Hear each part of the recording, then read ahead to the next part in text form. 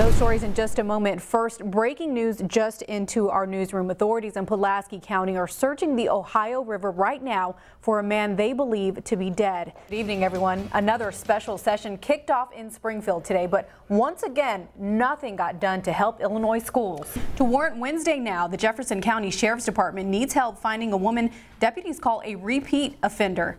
Outrage tonight after a Florida woman posted video on Facebook of this snake biting her one-year-old child.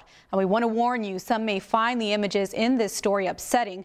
So what should you do if you think you've downloaded a malicious app? Well, first, experts say delete it. Then you should restore your phone back to its factory settings. And finally, change all of your passwords. The DuQuoin State Fair kicks off tonight. A true sign it's underway, the annual Twilight Parade, which will begin any minute now. I just want to let people know I'm out here for the first time volunteering. It's a little chilly out, but it's going very well. But you need a lot more people like me to come out and donate, like this gentleman right here. Thank you so much, sir. We've had several weather reports, damage reports, and at least one confirmed tornado in northwestern Jackson County. We do now want to show you some video that we're just now getting in from Perryville. Now this is where we had some damage reports from that area. You can see it here. We have another picture to show you. This is out of Virgins. This is farm equipment that we're being told that's been destroyed. And we did hear from Perryville Fire Department. They have confirmed one death. They wouldn't say where exactly, if it was from this crash or another incident in the area, but they did say it was a storm-related death. A boiler exploded, blowing off the side of the building, and you can just take a look here. This is an exclusive look at the scene from Sky 3. You can see that the building, this part right here, all exploded, debris everywhere. Even those NASA scientists say what they experienced on Monday will leave them in awe. NASA will also conduct scientific experiments Monday to get a better understanding of the sun and the corona of the sun. Yeah, they say the best way to do that is to get a pair of these eclipse glasses, of course. We had plenty of moments all day where we had a lot of sun beaming down on us, just like it is right now. And the crowd here, well, it was like a party here. The stands are empty right now, but when those clouds did roll into and over the eclipse, well, the force was strong in these stands, and the folks here got at least a glimpse.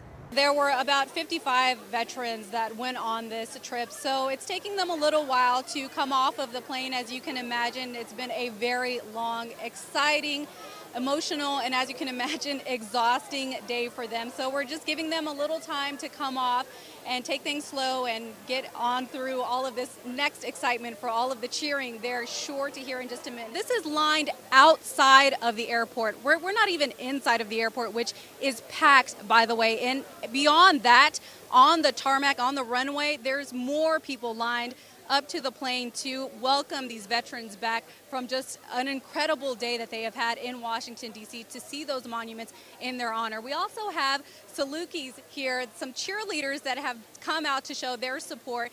Tell me, guys, why you all decided to come out to welcome the veterans home. A Shawnee chapter of the Marine Corps League, and I would like to introduce you now to Mark.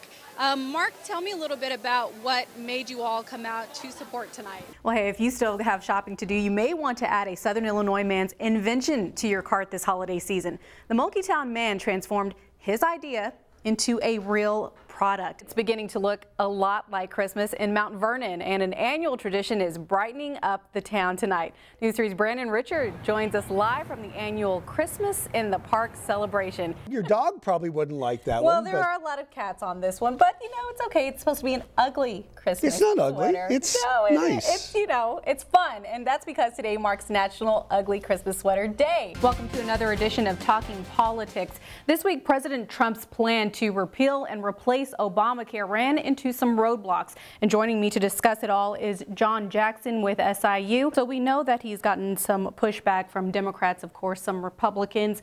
But what do Illinoisans think about the plan to repeal and replace Obamacare? All right, when you think of the robot, you probably think of some stiff movements. I'm going to spare you my lame attempt at it for sure tonight. But the one most people are talking about is that Lucky Charms Frosted Flakes mashup, although I don't know why you can't just buy the two and pour them in the same bowl. Sometimes I think we try too hard.